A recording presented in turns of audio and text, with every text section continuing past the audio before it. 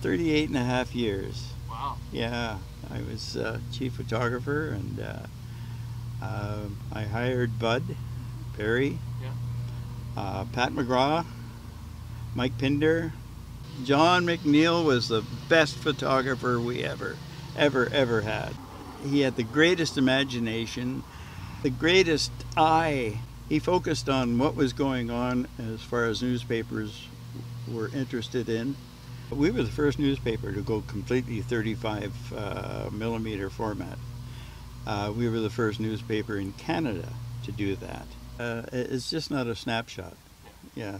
You pour your thoughts into it, you pour your heart into it. The story could be told without words in a photograph, and it could just display the whole thought of the incident that was happening right before your eyes sometimes.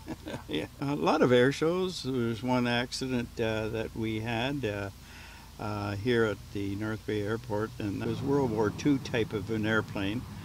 An air show at that time, and of course there were jets and whatnot. Crashed his aircraft there, and we immediately went out to it and covered that story.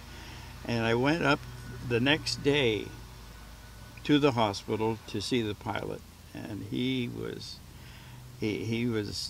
mangled pretty badly, but he was recovering, and he was doing quite well.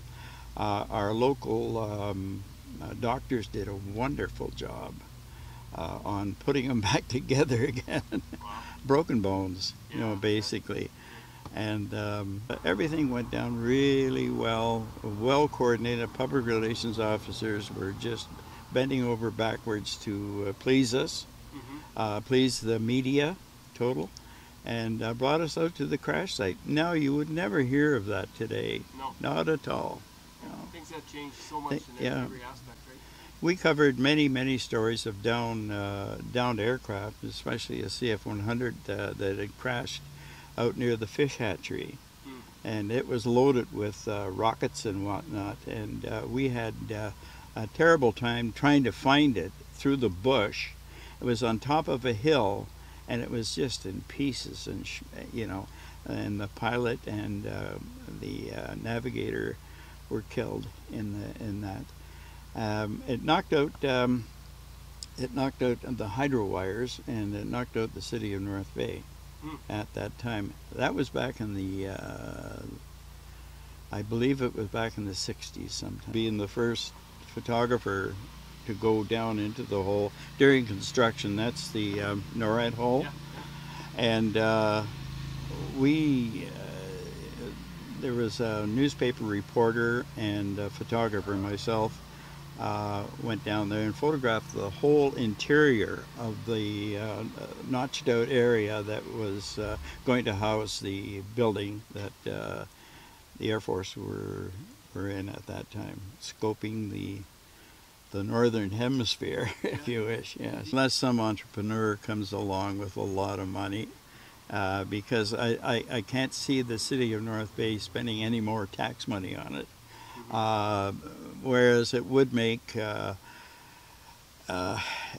would double maintenance is the story today, and of course any bean counter, if you wish, would dismiss it, and due to the fact that the upkeep and organization, getting the people to commit themselves to working there, and not only that, but keeping it alive, keeping the building. There are scalers in there that completely go in there and completely scale the ceilings and whatnot. There's a constant work job going on in there. Cost for something that's only got so much tourism value. Yeah, the tourism value is there, but expensive. And that's it in a nutshell. But there is a museum at the airport, at the airbase itself, and it's run really well, and it does tell many stories of various squadrons that we had. We were in the era of having 3 to 4 squadrons here in North Bay. I remember there was an F-5 squadron which was called a Freedom Fighter, and it the squadron came from Quebec, and they were getting their runway resurfaced, and we had them for quite a period of time. I would say the whole summer anyway. They flew us from North Bay to Petawawa, and they did a combination of forces, Army and Air Force. The F-5s from North Bay went in there and strafed old beat-up cars, and then whatnot. It was a lot of fun to watch and to be there. And I got a lot of different photographs. And the guy that ran that wing at that time was a general, Jack Cadieux was his name, from North Bay, and he headed that group, that wing, and we did talk on the intercom to him at the time, and he did a low fly past for us. It was very neat, yeah. Those were the days. Yeah, we flew from here in a helicopter. It was just like it was during the days of MASH, if you recall that movie. That was something else to watch. But oh yeah, we had all the quips and answers to different questions because we were totally immersed in the Korean War at that time and what they did do. And the MASH unit was very, very funny. Yeah, plane crashes and explosions, pipeline explosions. My God, we certainly earned our pay in those things. There's rocks flying all over Hell's Half Acre, and it was an amazing. The next day was just a complete desert of fine roasted rock, if you can believe that, and you could almost pick it up with your hand after it cooled off, and it was light. So all the minerals in the rock were just boiled right off. Okay. Yeah. Yeah, and that was the pipeline explosion up. Yeah, there was a couple of them. Oh, yeah. Yeah. I worked for the pipeline many years ago when they were installing it, and on the part-time, actually, a spread from Martin River to South River. That was by one was Bechtel and the other was Majestic, and I worked for one of the big companies that I'd forgotten. That was back in the 50s. I bought my first car with the money I made from that. You started out as a graphic artist, right? Graphic artist, yeah. I went to school in Quebec. I went to an art school in Quebec back in the early days. I'm not going to mention it. It was en français. It was connected with Loyola University. Okay. Yeah, it was connected with them at the time. You're a renowned cartoonist. I did that too. Yeah, I had a lot of fun doing that. I ended up, after retiring from the newspaper, after doing so many years of editorial cartoons, that we used to put our heads together and come up with some answers and turn it into a comedy, of course, and it had to. And I would have 3 days notice to do it. Make sure that everything was, on point. Yeah, I worked for Lynn Johnson too for a few years. Yeah, she was an awesome lady. 1993. Yes. Yeah. That was the closing date. And it was a sad day. It really was. It was a day that I'll never forget. And but you know what? It's in the long run, it's been a favor, and in the shortfall of it, it was something that I loved doing. So I can't express that any other way other than the fact that I enjoyed every minute of it. I enjoyed every minute of the Nugget, but it was a job, but it was a job that you were willing every morning to get up and do. And if you can have that type of job, wow, you've got it made. Yeah, That's the key. that's the key. Yeah.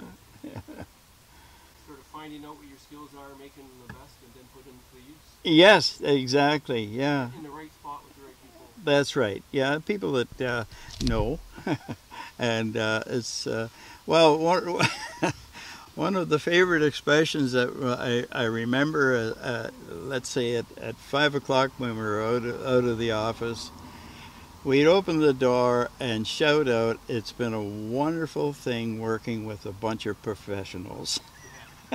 And you snuck out after that. Yeah, you're telling me Bob Reeson. Yeah, Bobby Brisson and I used to say that all the time. Yeah. That was quite the family of people. Yeah, the family is right. That's the right word. We enjoyed, gosh, great and wonderful newspaper people. I consider myself extremely lucky to have worked with those people and who have enjoyed their company.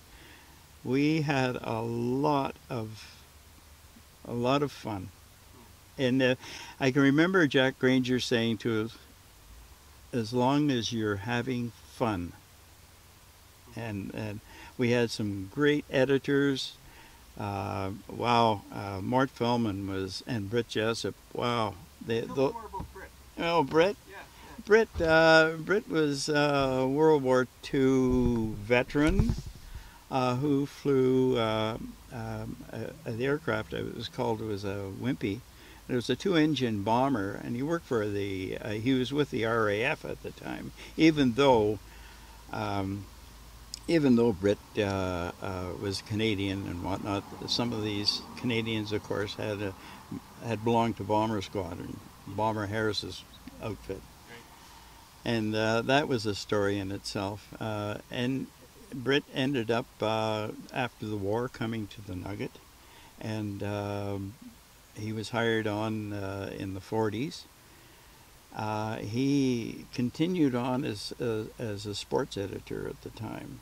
But he became a managing editor at towards the end of his tenure.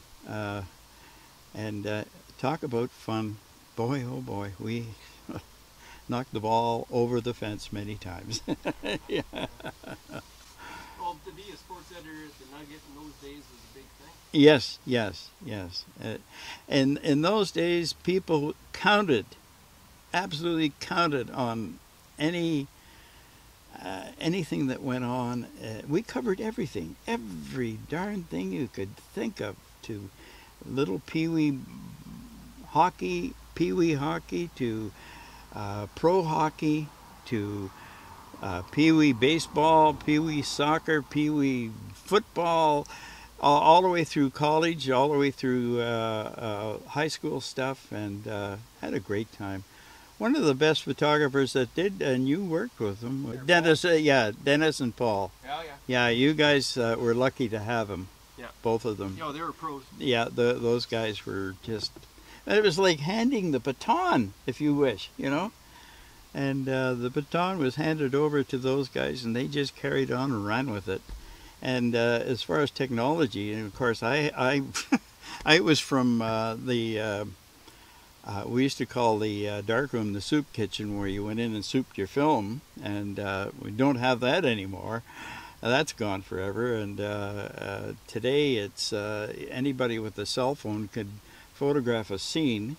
For instance, we would have loved to have that in our day, to be able to be on site of an incident, whatever may happen, and photograph it, and press another button, and it's back to the office. And it's almost to a stage where it can be printed. Yeah. I mean, that's immediate response. Immediate. I believe part of that in the film day was started back in 1988 when the Olympics happened, the Winter Olympics. Everything was wire photoed with film in those days. Wow. Wire photoed. So the inspiration went from there, Mm-hmm. And it was a lot of fun. Gosh, gee whiz, we had enormous amounts of fun, and the technology just kept coming and coming and coming. Wow, I covered a football game in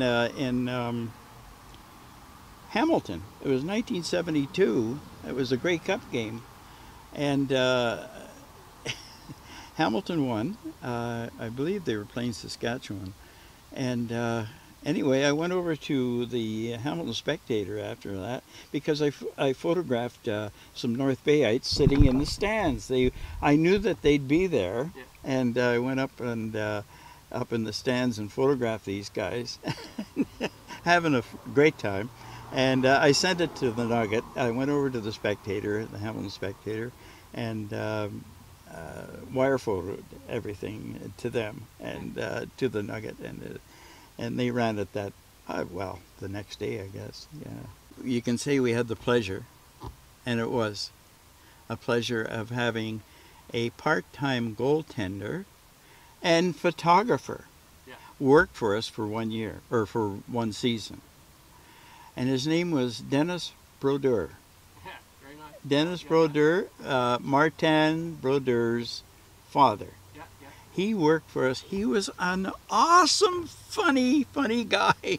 He was just, and to this day, I used to get tickets once in a while to hockey games in Montreal. I'd take my boy, and we'd go to the game. Who do we meet? Dennis Brodeur, and one of his sons was a photographer also. But one of his children was born in North Bay. I believe it was his daughter. But Dennis was just a ball. He every word that came out of his mouth was inspiring, you might say. Came from the Kitchener Dutchman at the time, and he played for us. I think my cousin Pete Palangio had the team in those days. It was the Trappers, the Senior A team, and those were non-professional, haha. But in order for these people to get side jobs and pay them, Dennis, for instance, it was paid a paid operator of a camera. Photographer. He was a paid photographer, and we filled in the gap between what he was making in North Bay and with the Trappers and ourselves. Oh, that's real cool. Yeah. Those are the days. Generally, it's just the days gone by, and they've gone by quickly. To maybe a little anecdote, if you wish, would be to say, if you're having an early retirement, go for it, because life after that is a gift. There's nothing, there's no gifts stretching out a career, not at all. What do you gain from it? Not very much.